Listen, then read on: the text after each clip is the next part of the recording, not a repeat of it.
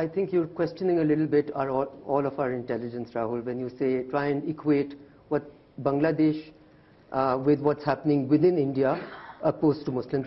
Did anyone try to claim that India does not want good relations with any Muslim countries? India has had very good relations. No, but she raised the issue of terrorism, and you said you didn't want to discuss it.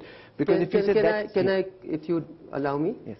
With UAE, with the Kingdom of Saudi Arabia, we're talking about the internal discourse within India and the Prime Minister Modi making it clear through Citizenship Amendment Act, through what they did in Kashmir, that this country is going to play host to Hindus, and this is going to be a land for the Hindus where their interests are promoted and Muslims are subjugated.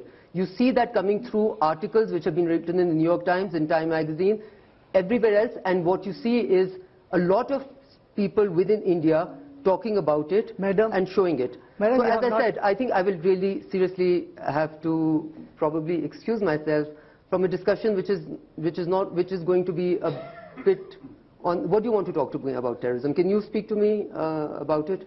Tell me. What do you ask me a question and I will answer you. The question is this. Is there a possibility that some of the terror organizations that are run from Pakistan are actually acted against by the Pakistani government? For example, someone like a Dawood Ibrahim, a Hafiz Saeed, who continue to live inside Pakistan. If action were taken, there is a genuine desire for peace in India if those terrorists weren't allowed to operate freely on Pakistani soil. I am all for informed discussions, but I am truly not for uninformed discussions. Do you know where Hafiz Saeed is? Is he roaming around freely? Has he been convicted and arrested? Yes, he has. Your talking points are a bit old, I'm afraid. Right?